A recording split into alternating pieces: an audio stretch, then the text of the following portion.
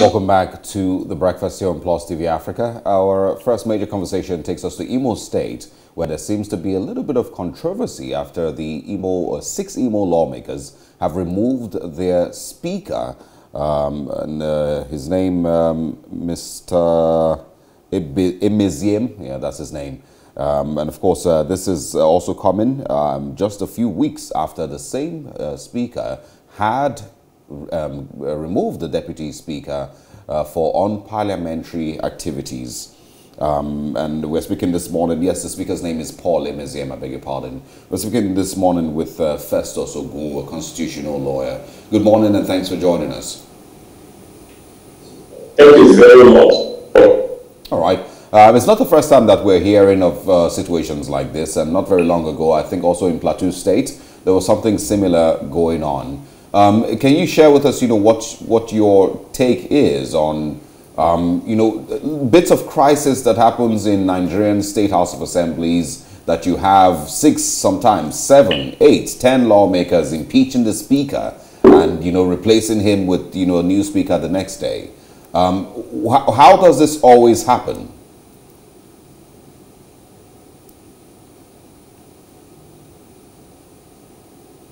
Mr. Ogun, can you hear us?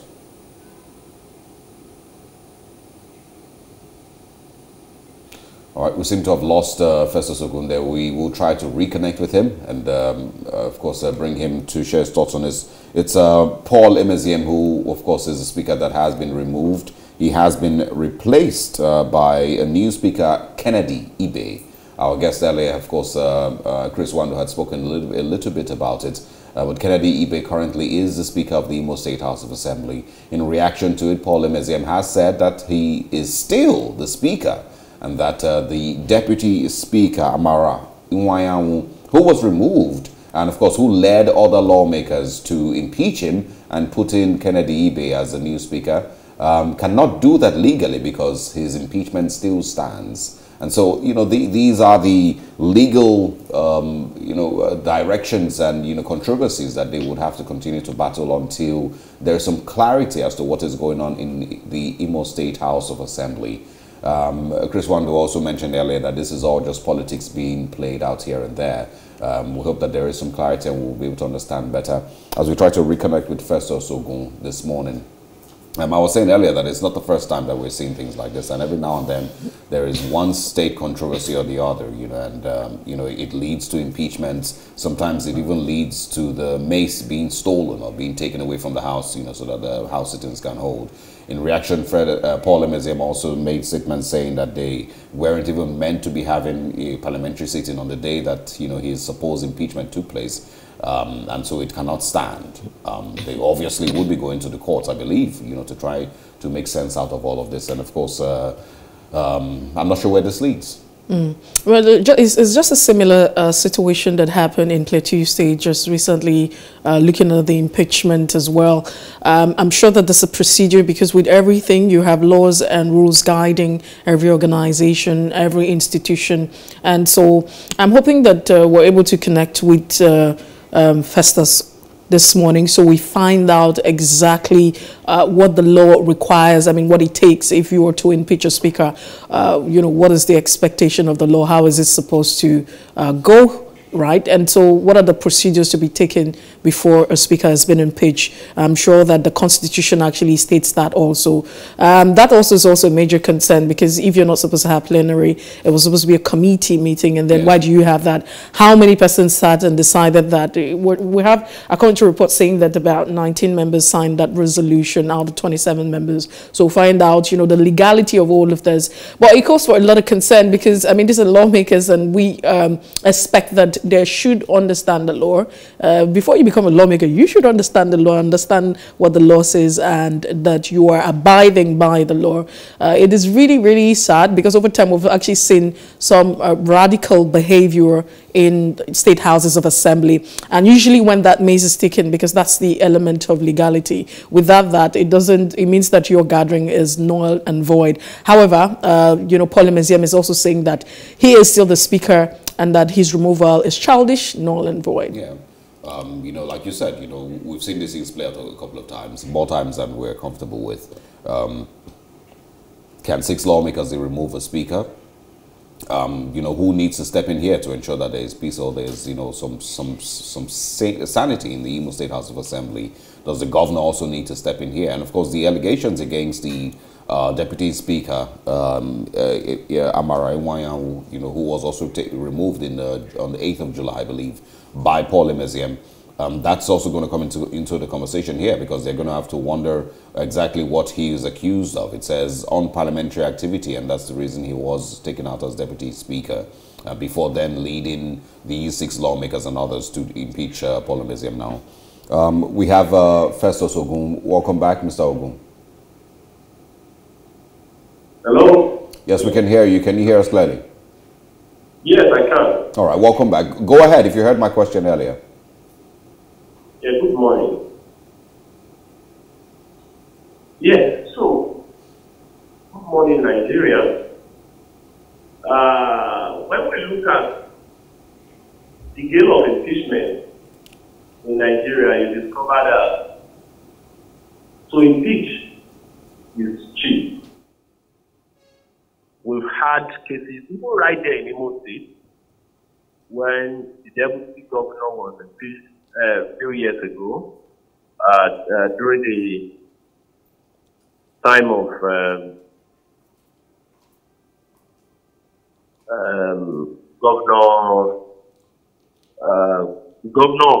former governor of Imo State. Deputy Governor Madrid was actually impeached by the Imo State House of Assembly. But then, when we look at it from the aspect of law, you see that Section 92, subsection 2C of the 1999 Constitution laid down the procedure with which a speaker or deputy speaker can be impeached. The law says that at least 2/3 majority of the members of the House must have voted and must have passed the resolution before the speaker or deputy speaker can be said to have been impeached. The question is that the case in this current scenario? We have about 19 lawmakers out of 27 lawmakers that voted for his impeachment. So from the aspect of law, at least from the face of it, I think it is valid. But we really need to ask if indeed the only constitutional assignment the House of Assembly understands in Nigeria is impeachment and suspension. The question is, are they really committed to their constitutional mandate to make law for the peace, order, and good governance of Nigeria? Are they really committed to making laws geared towards the progress and advancement of Imo State? These are real questions that concern the common man on the street. Whether they engage in a game of impeachment on a daily basis, it may not necessarily matter to the common man. That is their policy. What is important to the common man is the dividend of democracy that can be resulted as a result of conscious and deliberate lawmaking. Lawmaking geared towards the development of the society. But is that what obtains in Imo State? While I am not in total support of daily substitution of the leadership of the House, I think it is important for Nigeria not to be distracted by the distractions that we see on a daily basis. Have they really taken time to address the existential questions affecting the good people of Imo State?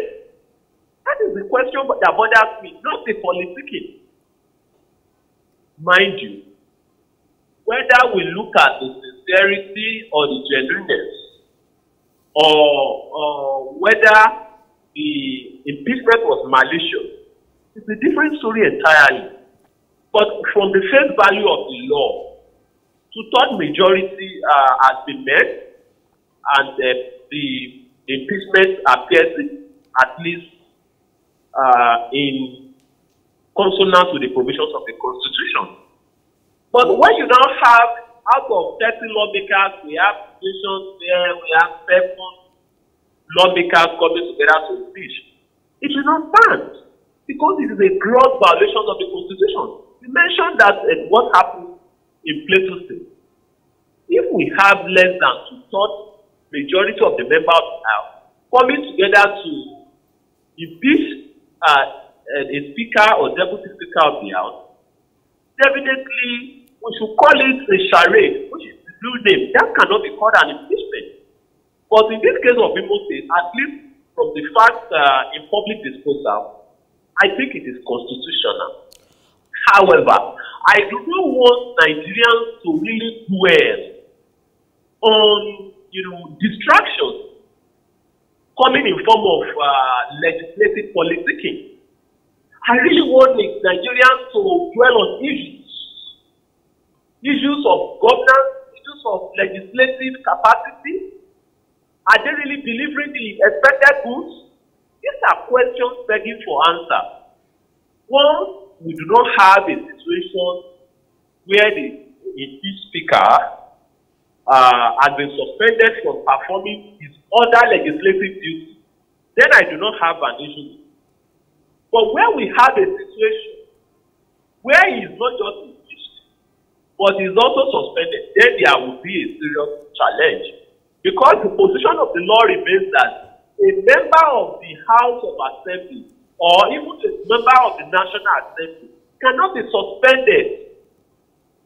But to impeach or remove a speaker, a deputy speaker, or someone who is holding a principal office in the House from his office, not his seat, I think that is a consonant to the Constitution. What should not be done is to suspend or remove a lawmaker from representing his people. But once the impeached speaker can still perform his legislative duties on behalf of his constituents, I think it's a right way to go.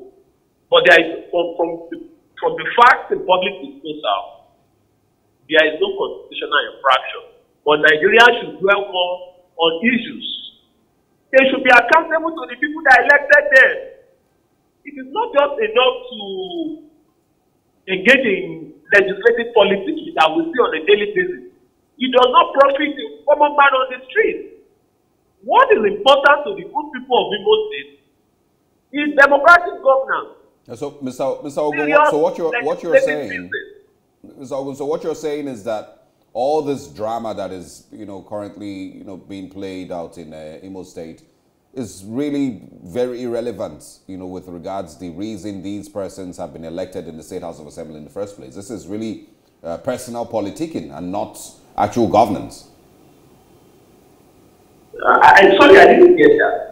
What I'm asking is that you're saying that whatever is playing out in Imo State currently is personal politics, and it's not the actual reasons that these persons have been elected to represent the persons of Imo State. Well, what I'm trying to say in simple terms is that looking at what the law says, Section 92 or Section 2C of the Constitution, the impeachment, given that we have about 19 lawmakers out of 27 that supported or vetoed to the impeachment of the Speaker, is constitutional. At least it meets the constitutional requirement. The Constitution never made any additional requirement. The Constitution only says, okay, we must have at least two-thirds majority of the other support the impeachment. So, from that angle, it is constitutional. At least it meets the requirement of the Constitution. But my own position remains that we should not just dwell on the politicking of, members of the House of Assembly in Imo State. Those ones are distractions. The period used in, removing, impeaching, suspension, and the rest can be used to do something productive. Because when you look at the provision of Section 4 of the Constitution, you discover that the House of Assembly has a constitutional mandate to make laws for the good, order, and peace government of the Imo State. Are they really doing that? It's a question that must be asked. Okay.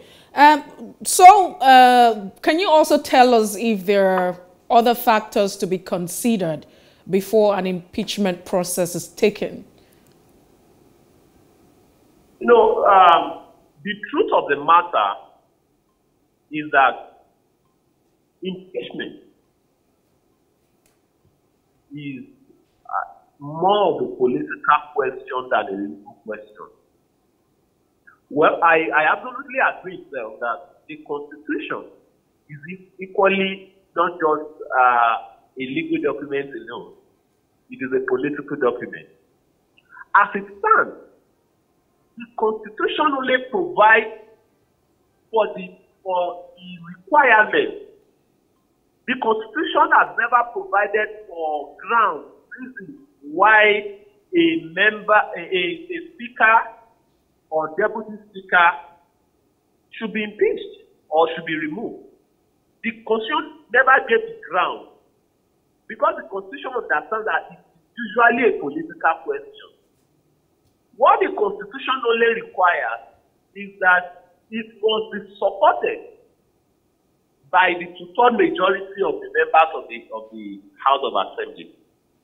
And in the Imo State question, at least from the facts and public domain, we have about the requirements of the Constitution, which is the two-thirds majority.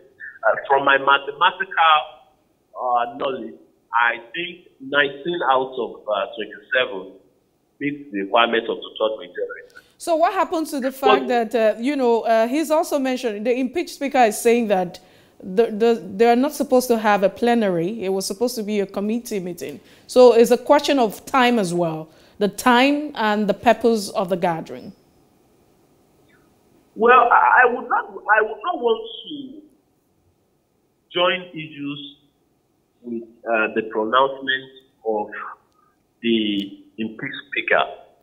What I can rely on as I speak to you are facts, public to me, what I read in the news. I do not have an inside perspective or information. But what is important is that when the business of the legislature is performed on the floor of the House, not in the hotel or not elsewhere, on the floor of the House, I think it might be legal from the position of the law. Once it is on the floor of the House, then it might be legal.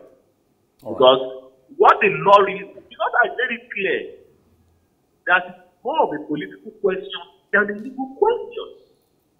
What the law says is that it must be supported by the third majority of the House. That does not necessarily mean that it can be done outside the floor of the House. We have a popular case of Joe and Adeleke, where an impeachment was carried out in an hotel in Ibadan. No, that is not a contemplation of law. It must be carried out in the floor of the House. All right, Mr. Ogun. Because at the end of the day, what Nigerians must understand, and that is why I'm emphasizing, is that the whole legislative politics is all about the affairs of the lawmakers. It's all about the affairs of the political elite. How does it concern the common man? All right. That is the question Mr. Ogun, trying profusely to answer. Mr. Ogun, I think we would have to take a pause here. And of course, I think you've mentioned, that the most important thing is, how this affects the people of Imo State and the electorate. Their own personal politics and personal squabbles should not, be the most important thing at any point. But we'll have to, of course, do this conversation some other time. We, of course, are out of time with it. Thank you very much, Festus Ogun, for your time and for joining us this morning. And we'll move away from Imo State now, but still in the southeast, our conversation moves to Anambra State, where we do a follow-up on the elections in Anambra. Of course, it starts at 10 a.m. This morning, supplementary elections from 10 a.m. to 4 p.m. In Ihiala local government area. We're going to be talking about the extra details surrounding this when we come back.